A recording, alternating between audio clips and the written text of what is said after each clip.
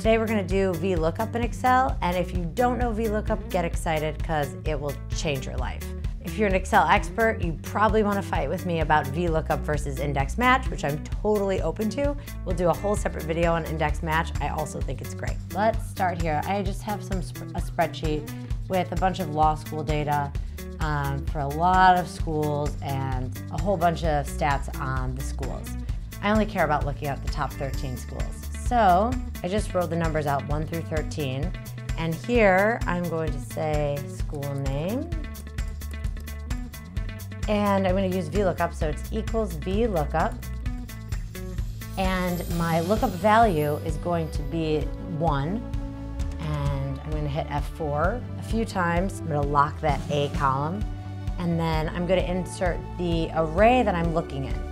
So here I'm going to look from column A. Let's just highlight all of our data because we're going to do a whole bunch of stuff. And again, hit F4. Okay, then it's asking for the column index number. So what VLOOKUP's going to do is it's going to look for rank number 1 on your screen. There it is. And it's going to look across however many columns you tell it. So I'm going to say 2. And then the last thing is what kind of lookup you want to do. Is it going to be an exact match or an approximate match? So I always put 0 because I'm always looking for an exact match.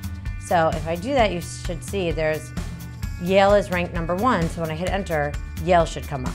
Great. If I copy this down, you'll see that all the schools should populate based on their ranking.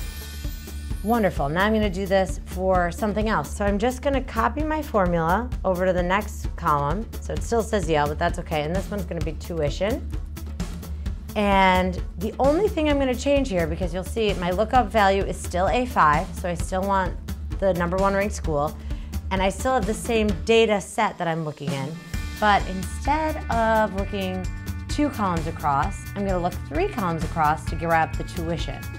So I'm just going to change that number 2 to a 3, and there you go. So now I'm going to copy that down, double click there. And so now here I have just the data on all the schools that I wanted to look at. Hi, I'm Sarah.